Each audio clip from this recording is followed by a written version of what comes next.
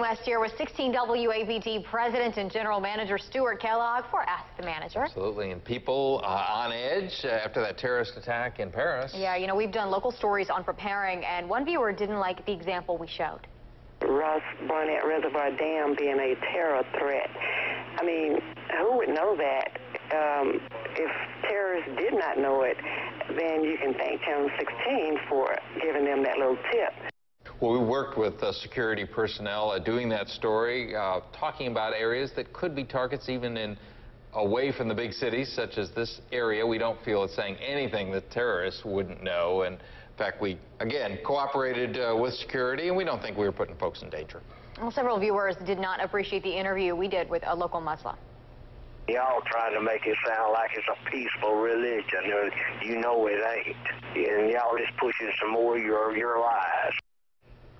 Well, first of all, we're not pushing anything. We thought it would be an interesting angle in light of the attacks from the Islamic terrorists to hear from a local Muslim. He condemned all the violence, shared his belief that it's a peaceful religion. The story not about theology, but we thought it was important to hear that side.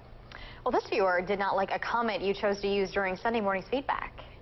Ole Miss is not in the top 25 at all, and they're not even mentioned. That is great. That's what they deserve for taking the flag down. I think that was stupid for you all to repeat what that man said. I think you all instigate. You instigate when you said it. Well, at that feedback section we do Sunday morning, a variety of topics and opinions, and we certainly have heard about the state flag for months. It was a unique take. We believe tongue-in-cheek. We use the show for a variety, and, you know, by design, the comments about a half of the audience at one time disagrees with the other half likes, so we thought it was okay. Yeah, that's kind of what it's all about. We love to hear your feedback. Call us anytime on the Feedback 16 line. That number 601-355-1616.